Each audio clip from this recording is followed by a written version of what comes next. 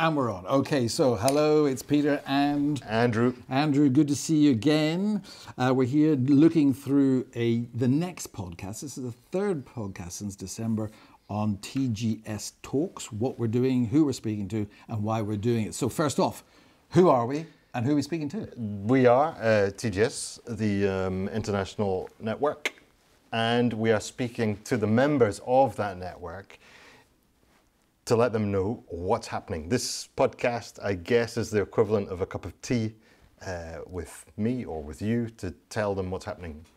I feel I should be sort of clinking a glass of tea or a cup of tea with you, but since we're dry here at the moment, let's move on to the world of TGS. What's happening over this cup of tea, Andrew? Yeah, there's a lot of things going on.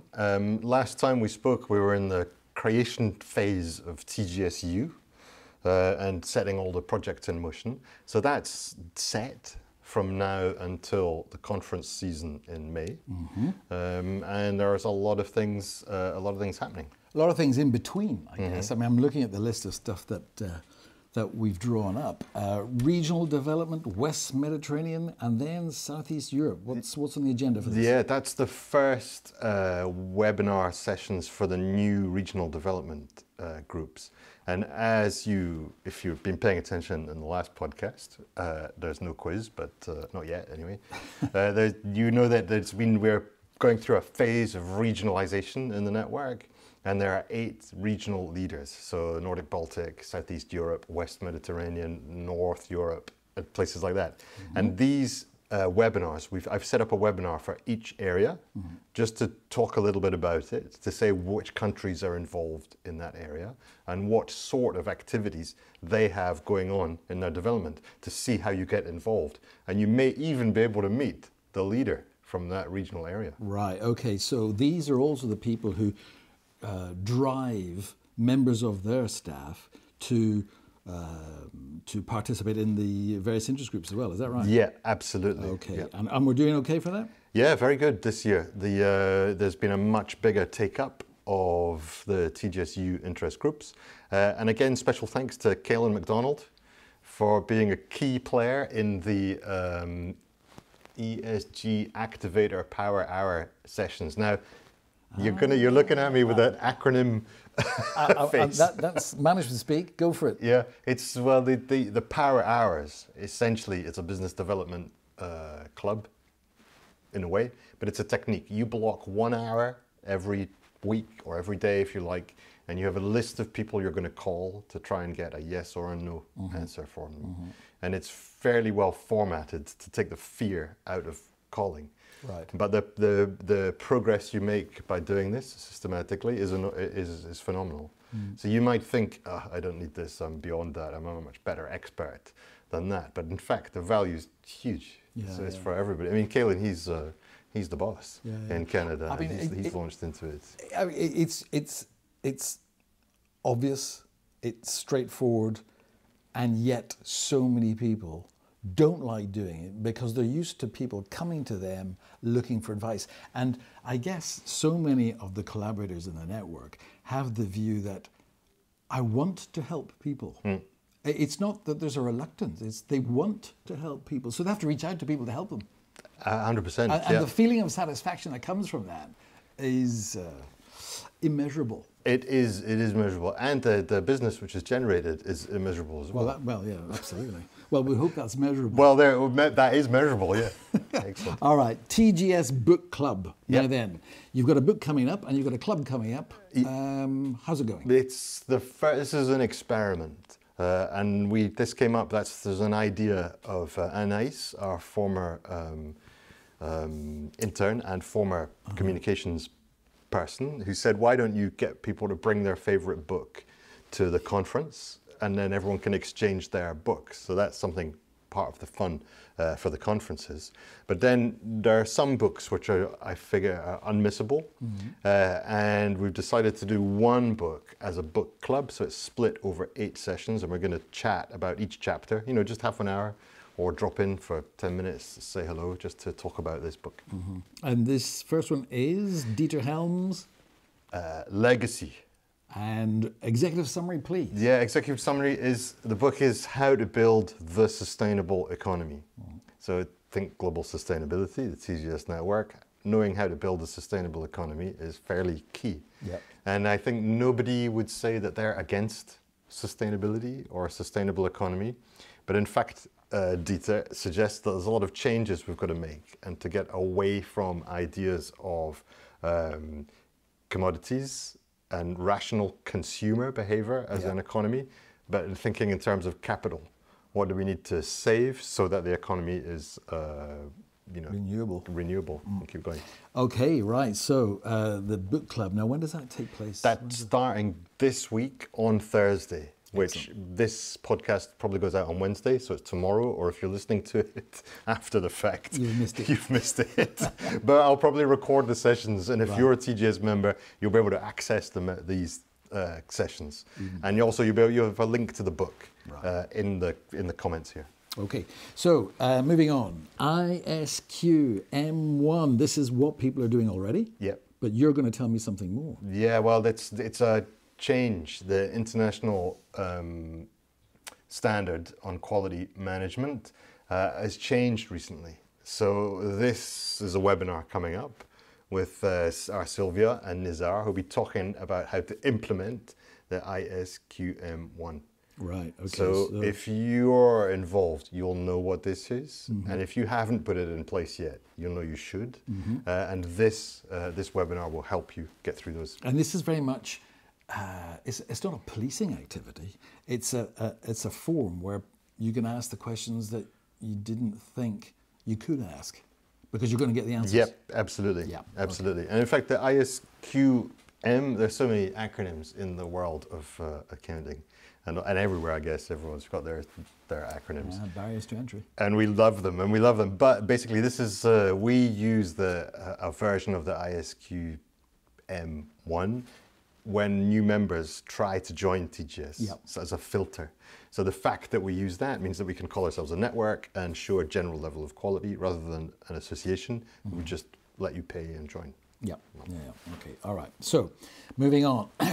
TGSU. There are a number of things going on in TGSU, one of which, or the next thing, is a slot on something you put down as client listening. Now, I'm going to be stupid here and say, that's what you do anyway. But you're going to say to me, no, Peter, you're just not listening. Exactly. So tell me why I'm not listening. Well, client listening, of course, everyone listens to their clients, and so you should, so that you can offer them the services that they want, and they will tell you what they want. But often we've got lots of biases. Our clients don't really say what they mean, don't really know what they mean. And this is a system which is, in fact, it's the CEO of a firm called My Customer Lens, who use artificial intelligence and fuzzy logic and lots of things I don't understand to take all your data from your clients, like conversations you've had, questionnaires you've filled in, things they've said about you online, or recorded conversations, and they do their artificial intelligence on it, and out comes non-biased actual things that the clients are saying about you and about what they want. So if you want to serve your customers better, you've got to better know what they want. Okay, and presumably if you know what they want, and they perhaps haven't even expressed, because they don't know themselves what they want, you're in a better position to be able to really tap into their conscience to let them know that you know what they need for their business. Absolutely. It's like it's like a technology in a sense, which is sort of magic. But we talk about this a lot. It's like when we come back from a conference or some sort of event, we'll push out a questionnaire. And we always say, wow, 100% of the people who answered the questionnaire said they liked answering questionnaires. And the other 90% of the people who were actually at the conference just put the questionnaire in the bin. So, is your information correct about your clients? Okay. All right. Audit Industry comes up on the 8th of February, and we've got France speaking to us. What's he going to be talking to us about? Yes. Last year, there were a lot of requests for proposal, or every year there are requests for proposals for auditing NGO donations and things like from funding from the United Nations or funding from EU development projects. And these are the kind of things that our members could get involved with very easily. Yeah. France is an expert. This is the kind of thing he does. So it's a new business line for auditors. And I think particularly the members in Africa were very excited about this. Yeah, yeah. We talked about it, I think, the end of September or beginning of September.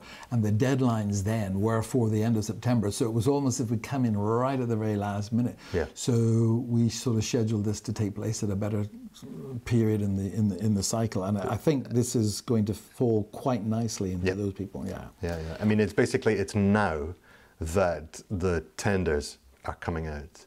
And just by total chance, on Friday, I met someone who's involved with the tenders in the European Commission. Right. And there's it's not a new platform, but the platform they use to share the tenders is changing. And the new version of the tender site is the 29th of January. So I'm signed up for it. Serendipity. So we'll see, yeah. Okay, excellent stuff. Okay, so that's the Audit Interest Group on the 8th of February at 2 p.m. Central European time, I think? Yes. Yeah. Okay, so what's new?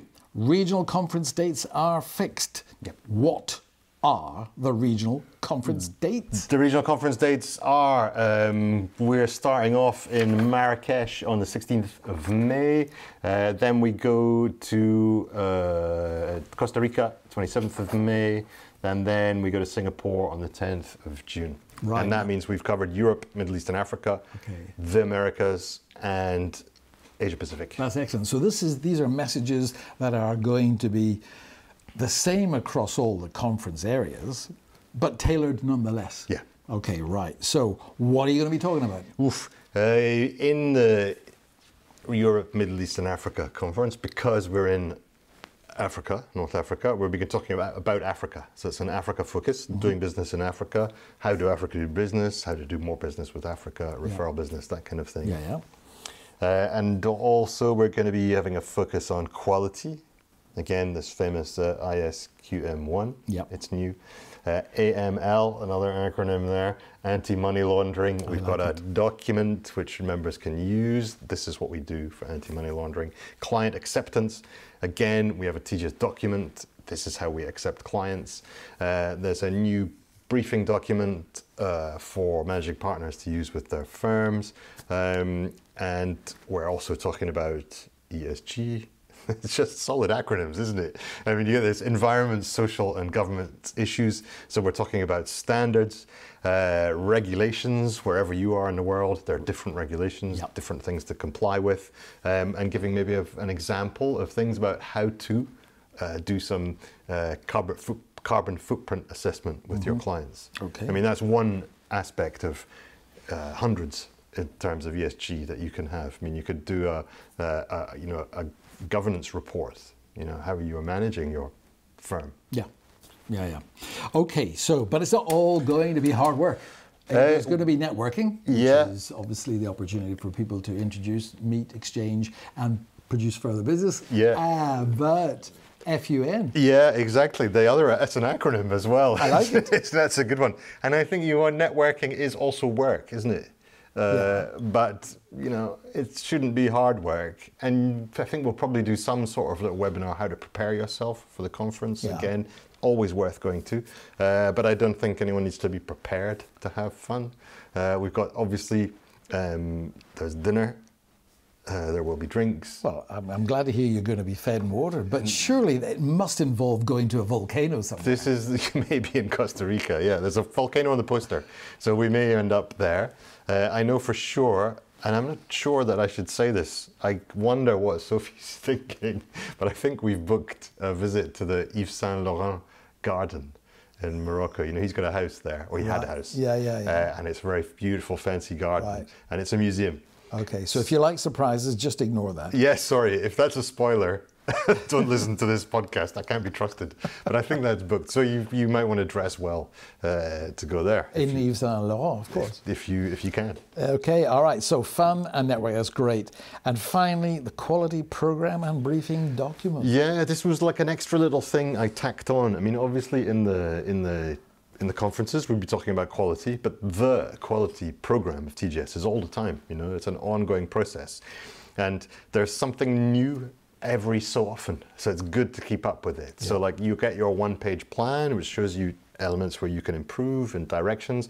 But now we're going to launch a briefing document. So like you've got your quality report, which is, you've got to read it, and work out what it says. But this is all the information on one slide.